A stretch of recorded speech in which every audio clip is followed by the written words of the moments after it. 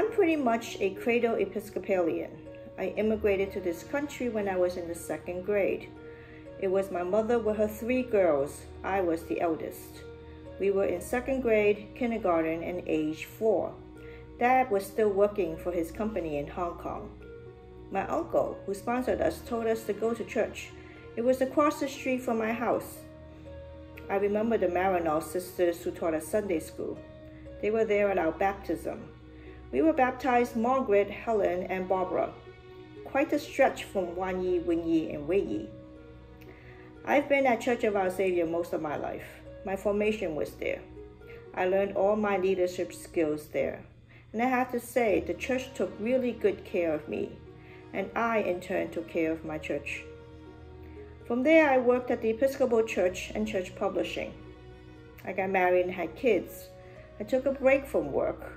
And in that time, in between growing up, getting married, and having kids, I took part in national events and diocesan committees. I love my Episcopal church. But I knew there had to be more. My diaconal formation took 4 years. It was a difficult time. It was COVID. Pastoral care took on an entirely new dimension, but I knew that that was the more that I was looking for. Psalm 139. I am fearfully and wonderfully made. God knew me before I was even born. I won't lie. I've been to many Episcopal churches, many Anglican churches, both in my hometown and abroad, where I as a visitor am ignored. I've had priests look at me, thinking, I hope she's just visiting. A welcoming community starts with just that, a welcome. My friend Jean Marie, she speaks of a radical hospitality. She actually personifies this radical hospitality. All are welcome. There is no judgment.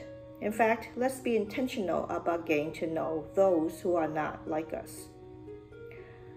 It's easy to pick out the differences.